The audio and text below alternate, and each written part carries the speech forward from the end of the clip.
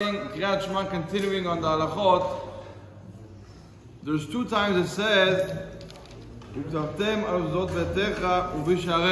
says it once in Ve'avta and once in Ve'ayim Shama.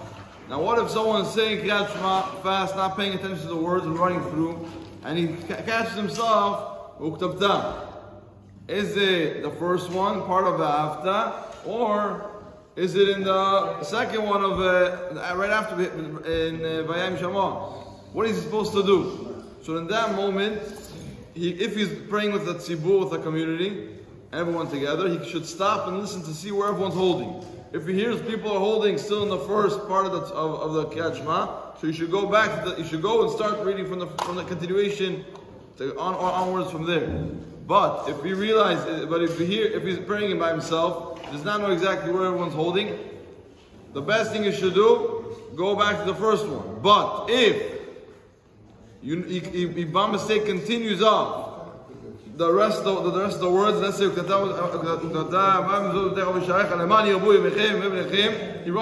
continues on, he should continue on. You should continue on the second one and go after finish that to Vayomer, and that's the way you should do it. Amen.